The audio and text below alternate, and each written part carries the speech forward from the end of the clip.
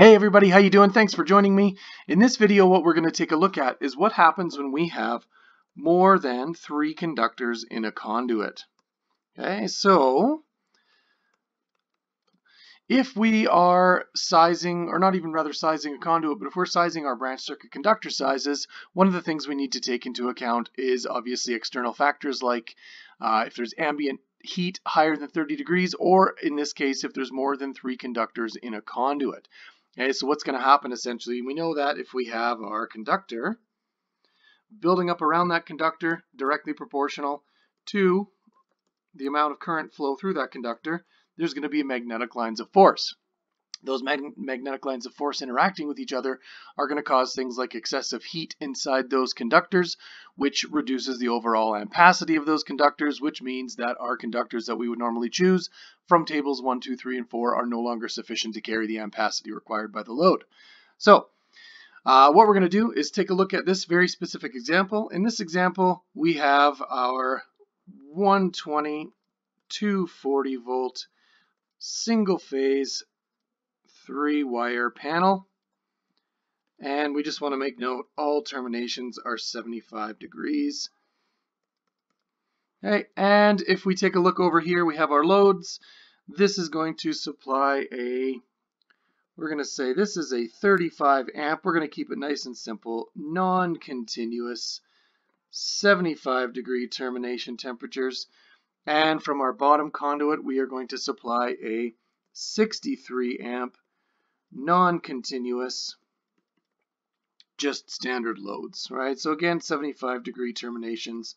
We'll keep everything as simple as possible just so we can kind of get the foundations of using these new tables here. So we have more than 3 conductors. We'll make a point again here, RW90 XLPE unjacketed conductors. Okay, one of the things to keep in mind whenever we're doing any type of branch circuit sizing obviously is 4-006 subrule 1, where we do know the lowest termination temperature, that's what's going to win. So in this case, we know that 75 degrees. We technically have 75 at our panel, 75 at our loads, and we have a 90 degree insulation. The 75 degree is the trump. That's the one that's going to win when we eventually go to table 2 to select our branch circuit conductors. Okay, so with that all in mind, first thing we need to do is figure out what size normally would supply these conductors, because in these conduits, let's put some voltages on there so we know how many conductors are in there. We're going to say this is a 120/240 volt 3-wire load, and up here we just have a 240 volt load. Okay, so to size the conductors in those conduits is pretty straightforward. We know that table 2 is based off of copper conductors, no more than 3 conductors, and let's specify current carrying conductors in a conduit, all of that jazz, right? So we're going to take our 38 amps, and we're going to go to table 2, 75 degree column, because again 4006 tells me that that's my winner is a 75 degrees, and it tells me at table 2 that we are going to go with, how about a number 8, good for 50 amps. That's what we would supply to our load in this conduit right here. We would have those 2 number 8s, right? So no more than 3 current carrying conductors there. My 63 amp load, we're going to do the same thing. So we're going to take 63 amps. We're going to go table 2, 75 degrees, and we are going to select, how about a number 6, good for 65 amps. Again, that's in this conduit supplying my load.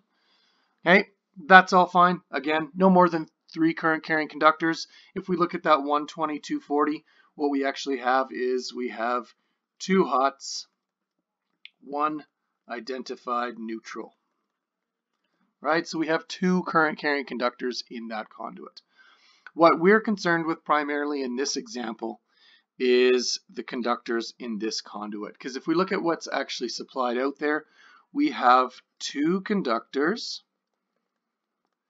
that are current carrying for the 240 volt load, and we have 2 current carrying conductors that supply the 120/240 volt load. I know you're thinking about that neutral, but that neutral does not count as a current carrying conductor, right? What we're really looking at is the current carrying equivalent conductors. And when we have a a 3-wire Edison circuit like our 12240 volt, really what we're looking at is, if we take a quick look at it, I'll do a real quick example down here.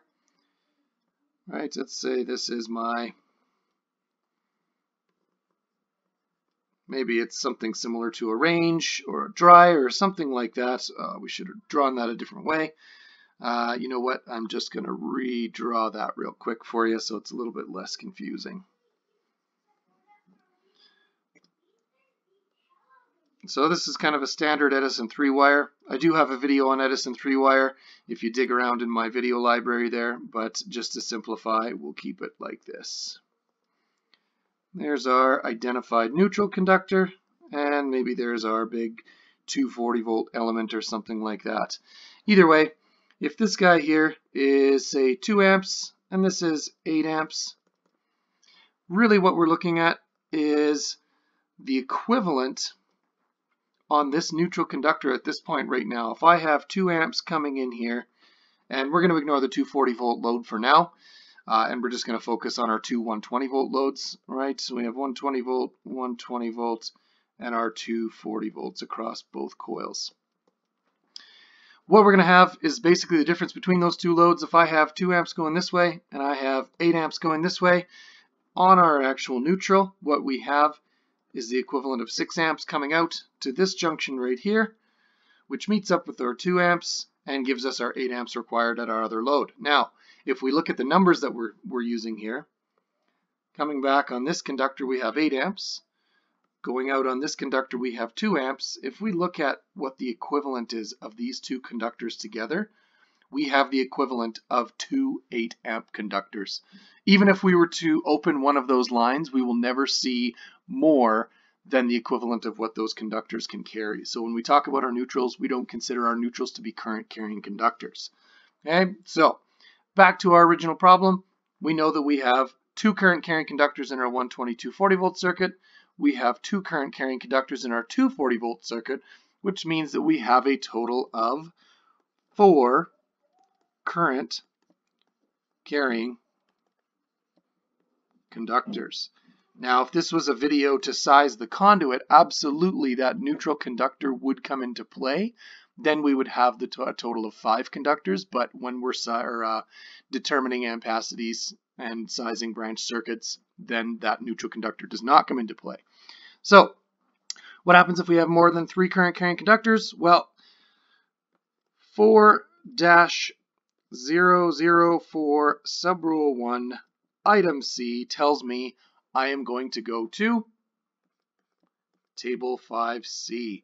Table 5C is our correction factors for more than 3 conductors in a conduit. Okay, so all of my ampacities that I have from table 1, 2, 3, and 4, for example, my number 6 is usually good for 65 amps under the conditions that we've mentioned. However, if I start to look at more conductors in a conduit than what table 2 is based off of, well, now I'm going to have a reduced ampacity. So I could go through the long, arduous process of going, well, a 65 amp conductor times whatever table 5C is can carry this much. Well, it's not big enough. Well, what about the next size up? Let's multiply it by whatever the correction factor is. Oh, that's still not big enough, right? So we're going to kind of skip that process and make this nice and easy.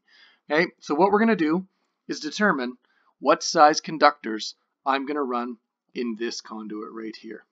Okay, so we're going to start with our 38 amp load.